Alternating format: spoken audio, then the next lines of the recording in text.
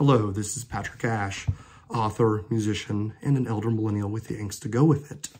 And this is my video blog. For those of you who follow me, you know I often talk about Enneagram and this feud that happened about a year ago on and off, about how I am hashtag not a 4, I'm a faker and all that. But I feel like I usually don't have that many real life examples, and today I do. So let me get into that. It just happened in the past couple hours. As you can see, I am dressed rather preppy, and I don't like to dress preppy, but you know, when you're in the working world, trying to do things that are ultimately more important to you than such superficial things, then you might dress preppy because you're doing, work you believe in.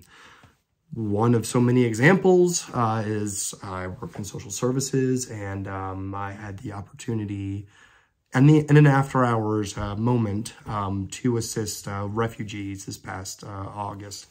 It was just a small thing, but I was like, okay, this is kind of connecting with something that's happening in the world right now, and I believe in this work, and I believe in doing that.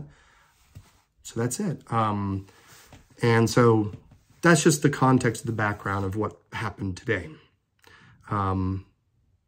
As far as Enneagram and not a 4 goes, one of the expressions I've heard often in Enneagram is that a 4 often projects their sense of how wounded and different they feel.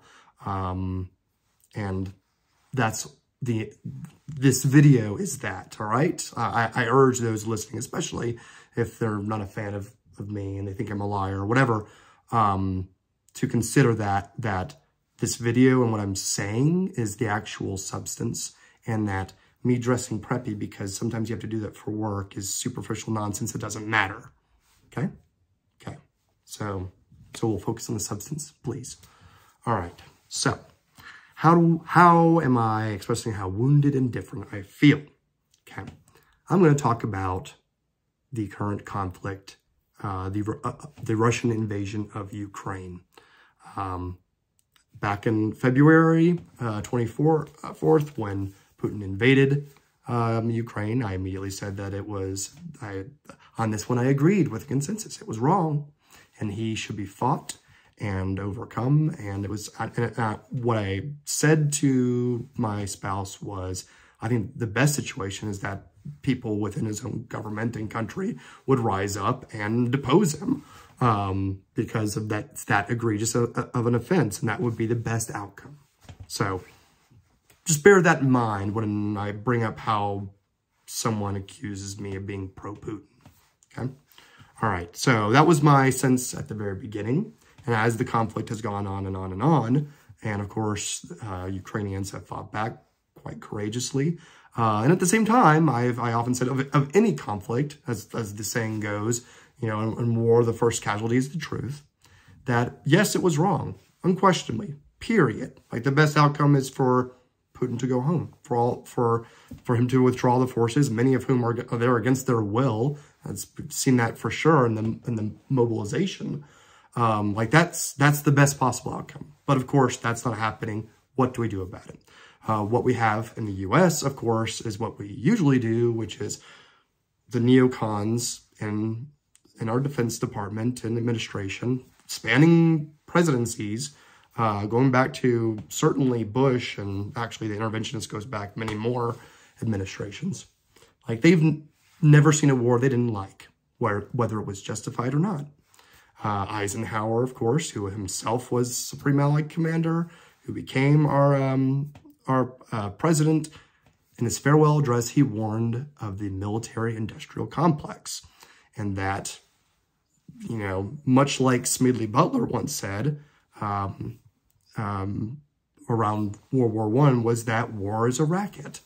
And so I think you can simultaneously hold the idea that a war may or may not be justified on moral and ethical grounds, and that we should be cautious of the military-industrial complex, because Eisenhower himself said it, and I think people, whether we have similar philosophy to him or not, I mean, he was like a conservative Republican, but anyway, it's like of all people to say that. Anyway, so, and I come from a military family. My father was a Marine who served in the Vietnam War in a combat role, and had battlefield promotions. If you read my books, I allude to that, at least in Autumn Queen Protocol. My grandfather was 101st Airborne, and he was at the Battle of the Bulge in Bastogne towards the end of the fight. So fought and killed Nazis. And he was about half of his heritage was German, so, you know, make of that whatever you will. But he, you know, 101st Airborne. So that's some of my background. And when my father went and fought in Vietnam and saw his friends get, you know, killed and maimed in horrific ways, and there was an account a journalist took of this. I'm not going to name it because I don't know. I'm not sure if I want to go there. But I could. May I be struck dead if I'm lying. But when he came back, he protested the war. And in this account from this journalist, talks about how that was not welcome among friends and family. And at his university, he joined a fraternity. And of course, that was like, no, we support our troops and we love America. Of course we support our boys' efforts in Vietnam.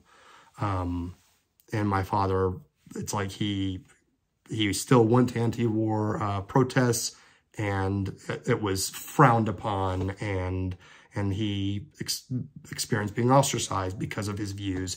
And of course, I am proud of my father because he did what he thought was right. When he said, you know, my friends are signing up, I'm going to enlist, and then later determined, no, this is wrong, I'm going to come back to the States and protest the war.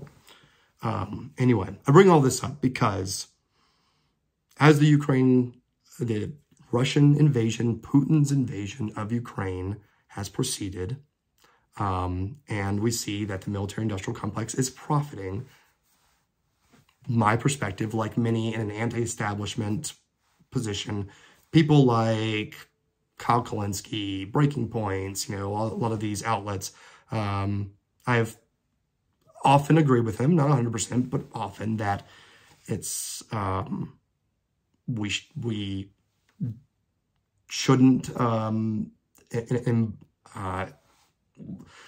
we need to balance both our military policy in a way that is putting Ukrainian lives, and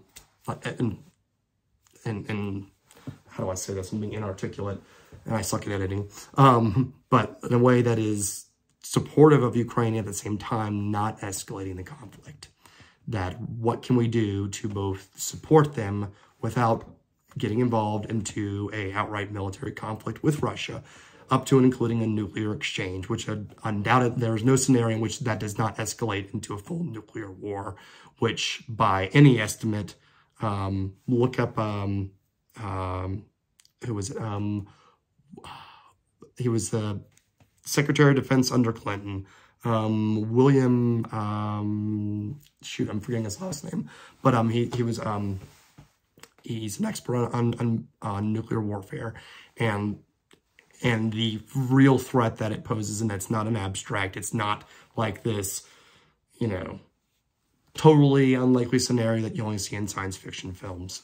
Just look up his writings on it. He has a great TED Talk on it, and the atomic scientists, and I mean, honestly, anyone who's written and studied it seriously, they're probably the first to say, hey, neoconservatives, rein it in a bit, because all these wars of regime change and interventionism, when it leads to this, it's a serious problem. Anyway, so my point, like some of these other commentators, but not exactly, because I'm you know, try to be intellectually honest with myself, is that, you know, we should be wary of the military-industrial complex and should not be playing nuclear brinksmanship as we are currently, and that you can both support Ukraine's effort through material, through intelligence, through refugee placement, as I myself have personally participated, while saying we're not going to participate in nuclear brinksmanship. We will put forth, and so I posted on social media, which hardly ever gets a response, like my books, like here, like I hardly ever get a response. And then someone jumps out to say, you're fucking evil and terrible and awful, and I need to take you down. How wounded and different I feel, Enneagram people. And this particular, so what my post was saying that we can both say, like, we should have a serious proposal of peace. A serious proposal of peace. Understanding full well that Putin will probably not have any interest in it, but at least we put forward a serious proposal, which could say, all right, on what terms? What are your terms? Come to the table. Let's have an agreement. Let's have a discussion. Kennedy and Khrushchev famously during the Cuban Missile Crisis spoke to each other. Not saying that cures all our ails, and of course, any peace agreement will not be perfect to any side by any means, especially in this situation. But to at least come to the table, that's it. Saying we want to have a discussion that will undoubtedly not be to anyone's liking, but it's in the name of brokering a peace, especially with talk of nuclear exchange. It's just, that is pure insanity, and that's talking about making what is already a terrible situation exponentially worse. So my post was, what? Because I've seen this. There was an op-ed in The Atlantic a week or so ago. I think it was Friday, which was those speaking of peace deals are emboldening Putin, and therefore I'm trying to be fair to the argument, even though it's preposterous to me, and so therefore is pro-Putin, and therefore it's fascist. That if you are to say we should have a serious discussion of a peace proposal, none of that saying give Putin what he wants or abandon Ukraine. No, absolutely not. None of that. Like, how is saying we should have peace talks? Just come to the table of this diplomacy, because we aren't. We are not doing what our forefathers did, what Kennedy did, what, what our policy was in 40s and 50s, which was to start with diplomacy. We are saying, no, the military-industrial complex wants to throw billions of dollars into this conflict, so we're going to do that and have no communication. And we're saying, hold on, can we both support Ukraine and have negotiations? And they say, no, by even bringing that up, you are therefore guilty of capitulation. I was called a Neville Chamberlain thinker, which, if you don't know it, he was the UK Prime Minister that, engaged in appeasement of Hitler, saying basically whatever Hitler wants, Hitler gets, because we want war. It's like, no, that's not what I'm arguing. You can say, I want to come to the table of peace and have that negotiation. Say, well, no, we're not willing to do X, Y, and Z, but okay, we're willing to compromise. If you're willing to put on the table that you'll remove have the negotiation. None of it will be perfect. It never is. That's what compromise is. But by even bringing that up, you are therefore pro-Putin, which is just it's just a fallacy. I don't know how else to put it. It's a complete logical fallacy. I mean, and then to have the gall in this article in The Atlantic to say that the anti-war faction is intellectually bankrupt. It's like, I think that's, as I often say, don't point a finger and have three pointing back at you. Because you're saying either you completely 100% agree with the military-industrial complex and just escalate. Whatever Putin threatens, threaten more. And if you don't agree with it, you're a fascist. And then have the gall to say disagreement is intellectual bankruptcy. Anyway, like the modest proposal here is that we should at least is to say we are willing to meet to discuss terms. That's it. We don't have to agree to any specific, like having no conditions, to say like we're willing to broker a peace and to keep coming back to the table. And so somehow engaging in diplomacy that Kennedy and others did means you support, you're not a patriot, you support, the Russian oligarch, whatever. Anyway, so I posted this, and I had a formerly close friend from my college days, someone who was against the Iraq War. Remember back with the Iraq War when Saddam Hussein has weapons of mass destruction? And if you said, I don't think invading Iraq is the right thing to do, then you must support Saddam Hussein. And if you're like, no one else supports Saddam Hussein, oh, then I guess you don't care that he gasses his own people. Saying, no, I think that's terrible too. I just don't think this is the way to do it. I don't think this war is the answer. But people said that you were pro-Saddam. And that same accusation of you're like Neville Chamberlain.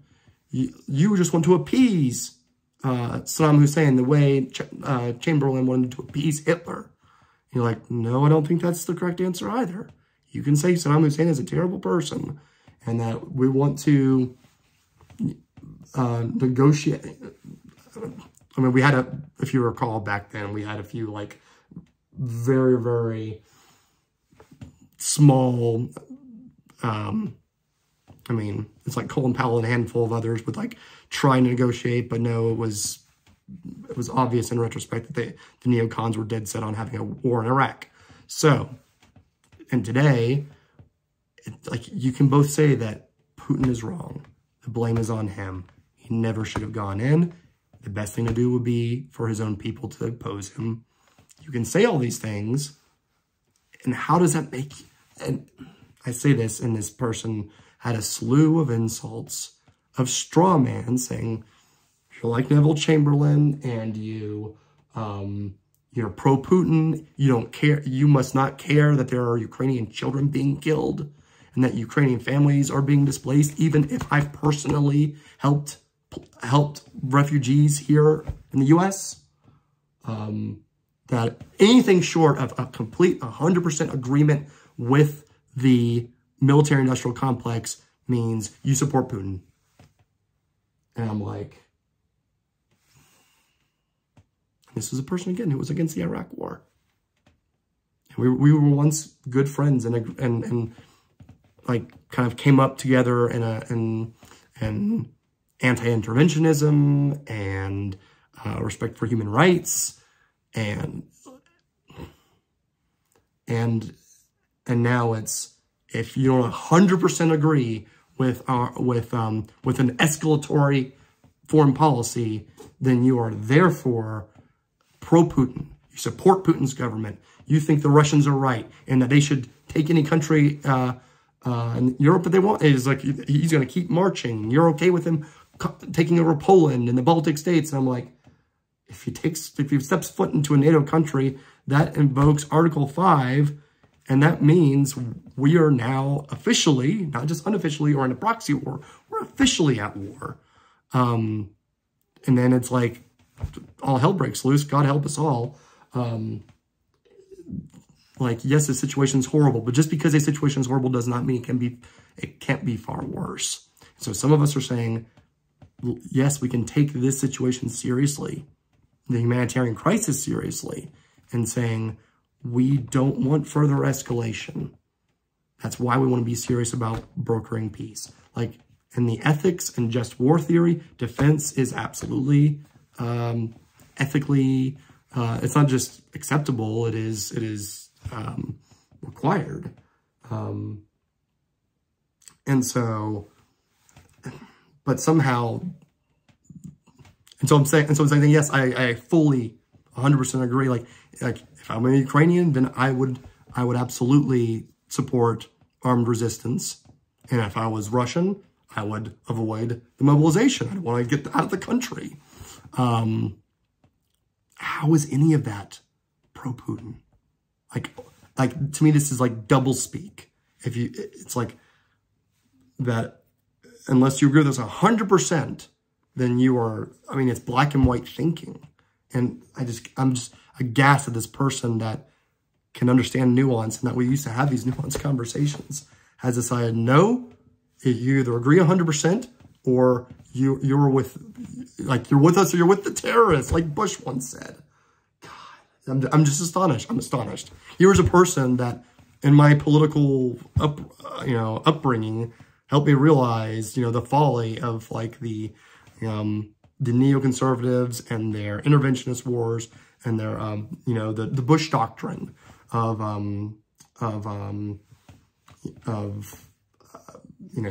so-called, what is it? What is it? I'm sorry, I'm foggy brain, whatever. Striking first, essentially. And he's like using the same rationale and the pathos-based arguments that we heard then. And so I've lost yet another friend by the mere fact of thinking for myself. Again, for those of you who are into the Enneagram. But for all I know, this means to those, it's going to be like, well, see, obviously he's a 6. Only 6s and attachment types talk about politics. Which is funny because the person who accused me of that talks about leftist politics and how they don't agree with neoliberals. And it's like, wow, we might actually have a few things in common. But anyway, and on the political front, people saying one side or the other, black and white. Either you're, pro-Ukraine or pro-Russia, and that's it. No nuance, no proposals of peace. If you even utter it, then you are supporting Putin, and you're therefore a fascist. So, all right. Wounded indifferent. I have no political home. I never have. Neither my belief or religious beliefs. I simply try to think for myself. But like I said, in my debut novel,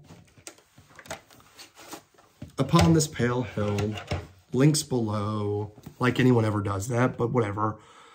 I do all this marketing shit because people say that's best practice, and then people accuse me of being fake, and I don't sell any books, and people ignore me, and round we go. But there is a theme in this book, and that is to think for yourself means being by yourself. That's what happens. And of course, in evolutionary psychology and social psychology, we know what happens is that you are ostracized from other people, and you're left completely alone. And your ape brain tells you, that must mean I'm worthless. That must mean I am nothing but a weight on others. Because as I can say in so many ways in my personal life, I don't have much to offer. I try to compensate with that, with a different perspective. What I hope will break people out of black and white thinking, out of us and them.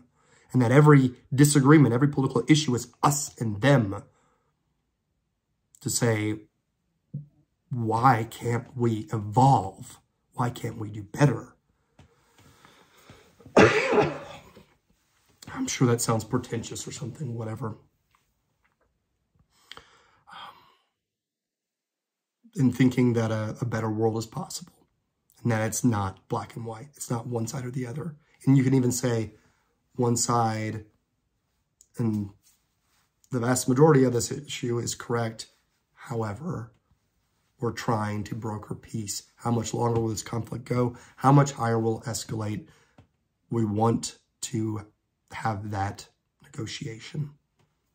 If even having that negotiation makes you you know, an apologist or a Neville Chamberlain or whatever, I'd say words have lost their meaning. Like many other conflicts, I'm not going to get into others, but like other conflicts where you're saying, it's really terrible that innocent people have died in this conflict. I wish there was a way we could have a negotiation there. And they say, nope, nope, nope. That means that that you hate the other side and you don't care if their innocents die as well. It's like, no, I don't want any innocent blood to be shed. And anyway, to even breathe, you know, the language of human rights. And this person's words, this person who I considered a good friend, he said to get the dick out of your mouth, which is, you know, homophobic on top of, you know, also the things. And I didn't think this person would use such language, but whatever. Oh, well, the disappointments, you know, keep them mounting. I guess, I don't know, you be the judge. Am I expressing how wounded and indifferent I feel? I don't have any political, that if I think for myself that, I don't know, maybe Enneagram people, I'm a social subtype. A 4, that's a social subtype. Like my adversary's book says, his chapter on social 4s.